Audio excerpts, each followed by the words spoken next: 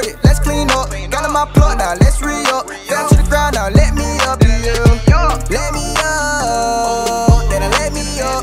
Let me up, then I let me up, yeah. Don't stop, press go, can't stop. Hey guys, thank you so much for joining me today. Like, oh, it's been a minute since I put a video out, and my apologies. I need to get my life together. I really do.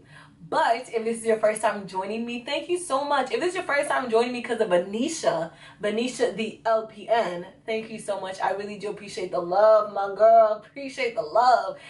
If you have not already, go ahead and subscribe. Press the bell, I guess, because that's a thing now and everybody says that, okay? But just go ahead and stick through, and I'm gonna learn a little bit today, okay? So first off the bat, I cannot believe it's been a year, a whole year. Your girl's been a nurse for a whole year. Chineke, like, I've been taking care of people for a whole year. That's mad big, man. I'm so proud of myself. Sometimes you do have to take a step back and look at, like, whoa, you've come that far from literally knowing nothing in nursing school till now, you know, and that's crazy. So I can no longer claim new grad, even though I'm gonna ride new grad label till I die, but you know, because you're always learning in nursing, so it's okay. The first hack I have for you is to use 3 gloves. Like, I know y'all have heard of this hack, right? Yeah, so use it. And literally, it is the best. Usually I use 2, but after recent experiences with some massive cold browns, 3 is the way to go, okay? 3, okay? But no, for real. So usually I wear like a small, and then a medium, or like a small, and a large. So the last pair of gloves you put on, it's gonna get soiled. So obviously you put that in the trash. And the second set of pair of gloves that you put on, those are gonna be for when you're putting like butt paste cream on. You know what I'm saying? Yeah, you put them on, and then the last set of gloves is for when you're like, after you've gotten the patient changed, you're moving the patient up in bed, you're doing the last little touches around the patient, like, not their body, but like the room, the sheets, you know, moving them up in bed, kind of stuff like that. So you just want to make sure that you don't give the patient cooties, you don't get the patient cooties, and we're just like cootie free, yeah. On that token, when you are wiping a patient and they got that crusty grime doo-doo stain on because day shift didn't clean them and left them stink for you, yes, shade, I know, yeah. You just take some lotion and you put it as you're wiping it, and that kind of slides the poop off, like Windex it, like on some real stuff. Like, that's a really cool tip to use. I'm just saying.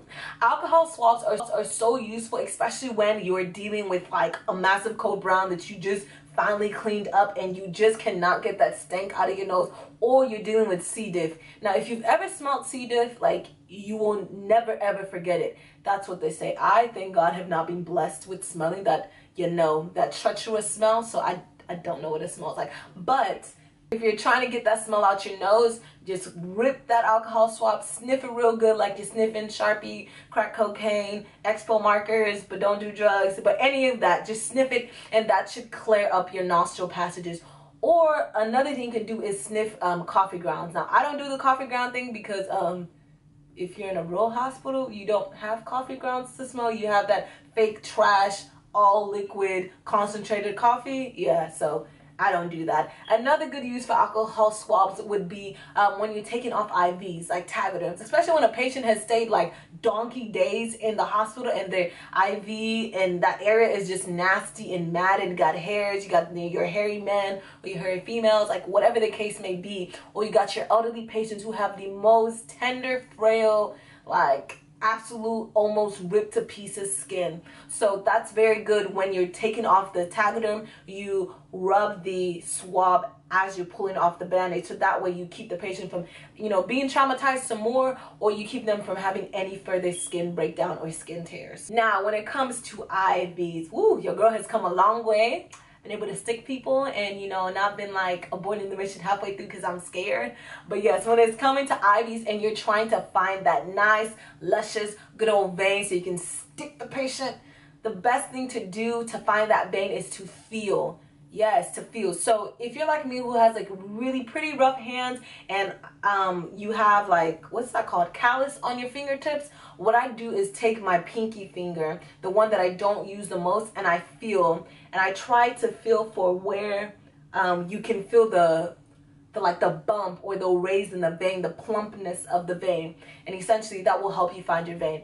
If you're having trouble with getting the veins to pop up, a really good trick that I love to death recently that I just found out. One, you can make warm compresses. So you take your 4x4, not your 4x4, you take your washcloth, you go dip it in water, squeeze it out, right? You take your little medicine bag or whatever bag that you usually fill with ice to give to the patient, you know. You take that, you put it in it looks like a Ziploc. You stick it in the microwave for 30 seconds, bring it out of the microwave. You have your baggie, and it's obviously hot. You're going to put it in a pillowcase, and that way it protects the patient from getting burnt. And you put it on the arm, so that way the veins can pop up. Another method that you can use is you can take your glove, fill it with warm water, and put it on the patient's skin. Like a lot of times when I'm walking and starting an IV, I usually forget to get the warm compress. So getting the balloon in the water and, you know, having you a nice little quickie compress is really, really so efficient. So when it comes to priming your secondary tubing, after you've already primed your primary tubing,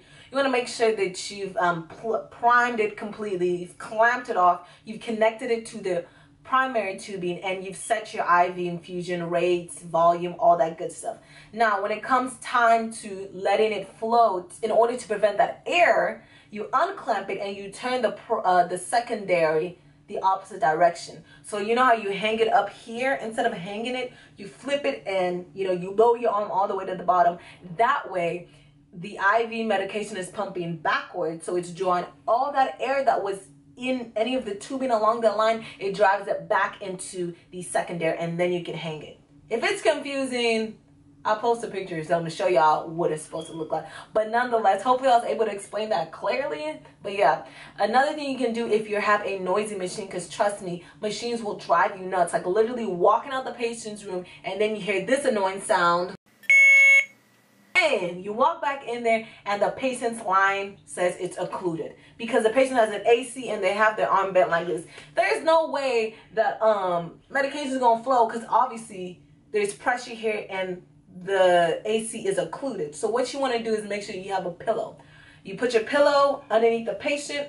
That way the patient is resting their hand and the IV can flow freely through the AC. Now, working on a bariatric unit, like this tip has literally saved my back, my body, my soul, everything. When you want to put a patient on a bedpan, you want to make sure that you coat. When I say coat, generously. You coat generously the bedpan with baby powder or whatever powder is by the bedside that is not obviously an irritant to the patient or an allergy to the patient. So you coat it that way. When you're sliding the bedpan in and out, it does not scrape against the patient's skin and it does not cause any skin breakdown, because skin breakdown can turn into stage ulcers, and that just prolongs the time the patient is spent in the hospital. And we want to be good nurses. We don't want to cause the patient any more trauma. So yeah, so just protect your patient's skin. So that is all I have for Life Hacks Nursing Edition. Yes, thank you so much for watching. If you have not already subscribed, please make sure you do. And thumbs up, because your thumbs up shows YouTube that what I'm bringing, the content that I'm bringing is relevant and that you like to see it. So yeah, make sure you thumbs up. And also go to my girl VANISHA's YouTube and make sure that you go check her out. And also on her latest video, which should be her graduating from LPN school, go ahead and comment below. Congratulations, LPN. If you haven't already, be sure to check out other videos. And that's it for today. I hope you guys enjoyed this content. If you do, let me know. And I'll see you guys next time. Bye. Gotta go hard, go crazy. Pulling my string on ukulele. Whole team up, feeling too dirty. Let's clean up. Got on my plug now, let's re-up.